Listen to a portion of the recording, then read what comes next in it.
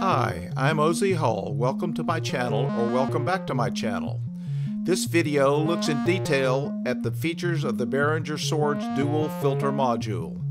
Swords began to ship in January 2025. This module is based on the open source Blades module by Mutable Instruments.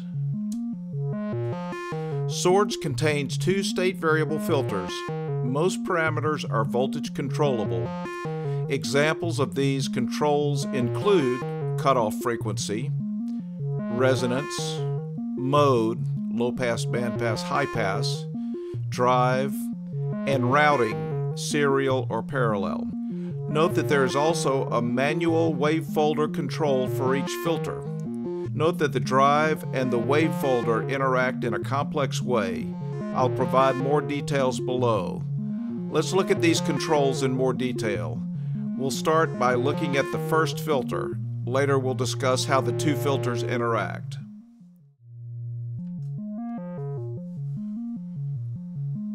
The Swords filters are fully analog and based on the 2064 quad VCA chips. Let's look at the controls for each filter. Each state variable filter has a response which varies continuously from low pass to band pass to high pass. The response is set with the mode control knob. As mentioned, this parameter is also voltage controlled. The low pass and high pass slopes are 12 dB per octave. With the mode knob in the noon position, the low pass and high pass responses combine to create a 6 dB per octave band pass response. The Swords state variable filters are capable of self-oscillation at high resonance settings. The resulting sine wave can then be processed by the second filter. This processing includes drive, wavefolding, and filtering. If the resonance is set just below the oscillation level, the filters are capable of creating a pinging sound with a decay that increases with the resonance level. The cutoff frequency is controlled manually by the frequency knob. There is also a CV input for frequency modulation. It is routed through an attenuverter. Finally, there is a 1 volt per octave input for accurate tracking of the filter. The overdrive response is continuously adjustable between soft clip and two-stage wavefolding. The following diagram shows the interaction between the drive control and the wavefolder knob. We'll take a minute to study this. The diagram comes from the Mutable Instruments Blades manual. You can find a link in the description. At this point, let's look at the controls which manage how the two filters work together. First, there are two inputs and three outputs. There's a main output as well as outputs for filters 1 and 2. This allows for a stereo configuration as well as operation as two independent filters. These inputs and outputs, in combination with the routing knob and the CV, provide remarkable flexibility in the signal flow. The Mutable Instruments manual describes this routing as, quote, continuously variable and CV controlled, routing from single to parallel to series. It also notes that with a signal patched into filter 2's audio input, the routing knob and CV act as a crossfader.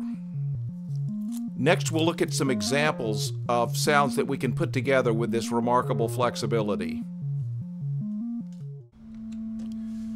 Before we go any farther, I wanted to review the patch that we've got here. We've basically got this patched as a voice because we've got the first filter in full resonance mode and it's generating a sine wave, and we're driving it from the sequencer that's been quantized, so it tracks very well. And we're taking the main output. The only other thing that we're doing is modulating the drive. And we've got the wave folding all the way up. as we increase the drive,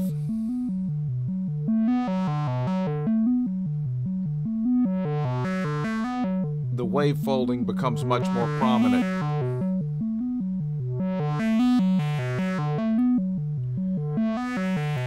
We're also high-pass filtering this. The mode is set to high-pass, and so that's the voice that we have set up right now.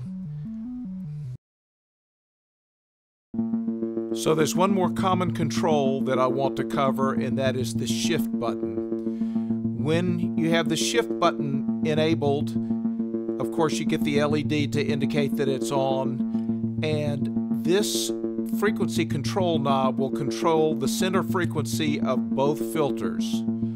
So what does this knob do? It's going to add an offset, either plus or minus, to the second filter. So let's get a high resonance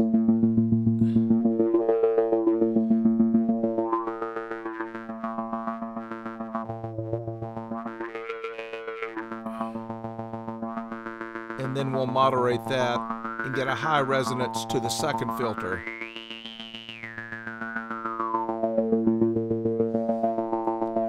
And you can see that when you get a large amount of resonance, you can get some vocal formants going on there.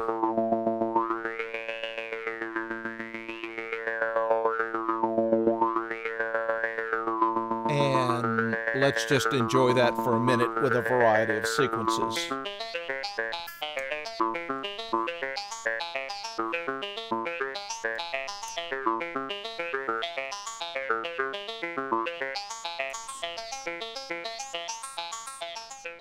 Let me make some quick comments on the voice that we just used. We're using the sawtooth output going into input number 1.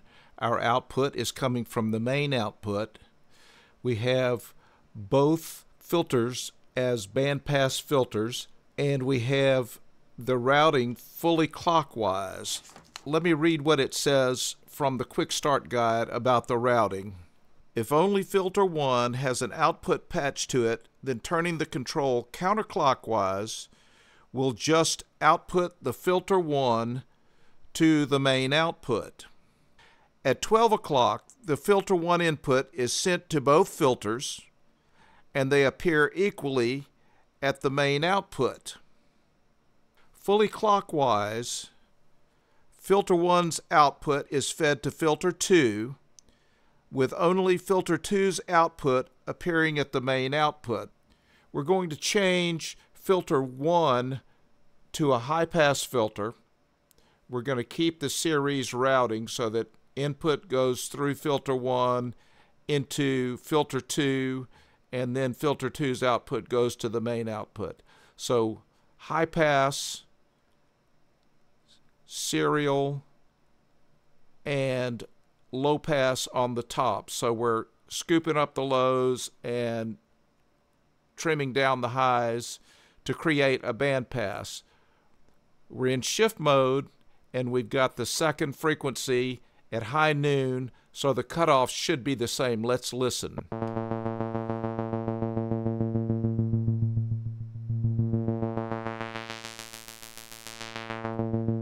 And there we have our two filters, high pass and low pass, coupled together, and we can change the bandwidth with this right frequency knob.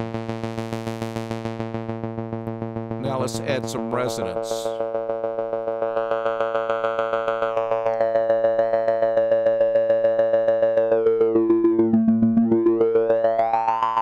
And now let's separate those cutoff frequencies.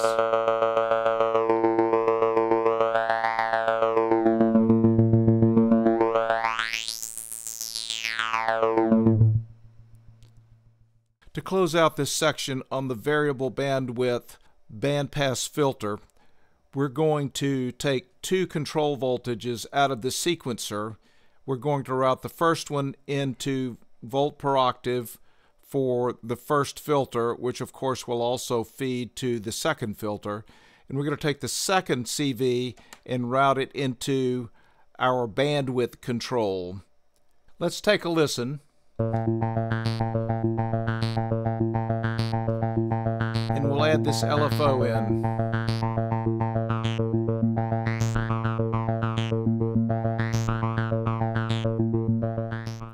Normally, in a resonant filter circuit, as you raise the resonance, you lose low-end spectrum in the sound. The resonance in the Swords filters is bass compensated, which means that as you raise the resonance, you don't lose much, if any, of the low-end spectrum in the sound. So let's listen.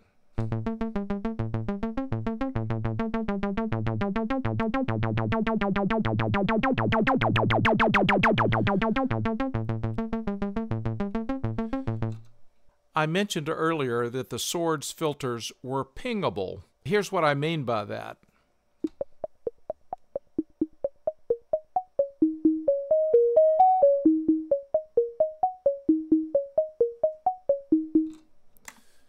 And what we've done is taken a very short pulse out of this envelope and routed it into the input of the filter. We are taking the volt per octave from the sequencer to control the pitch, and we're taking the output from the second filter, and then we're modifying the resonance to adjust the decay of the sound. Here's a demonstration of the fact that we can use the Swords as a crossfader. First, let's listen to the first channel, which is self-resonating. We've got our routing turned all the way counterclockwise. And as we turn the routing fully clockwise, we've got this triangle that's going into the second input. And we're doing some manipulations, including the drive / wave folding. So we've got quite a complex signal. So let's put this in the middle so that we can hear both of them. And then let's add a little slow modulation.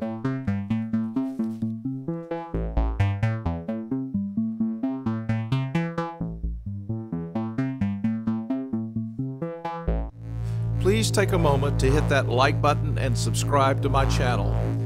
In this video, we've reviewed all of the controls on the Swords module. There's still so many things to explore, particularly using audio level modulation in some of the inputs like routing and mode.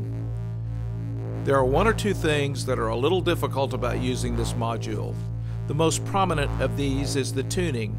When using a filter as a sine wave oscillator, it is possible to tune it, but it is difficult.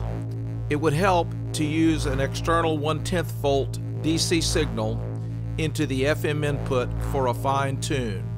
In fact, it would be a good idea to include a small precision voltage as a default signal in the FM input.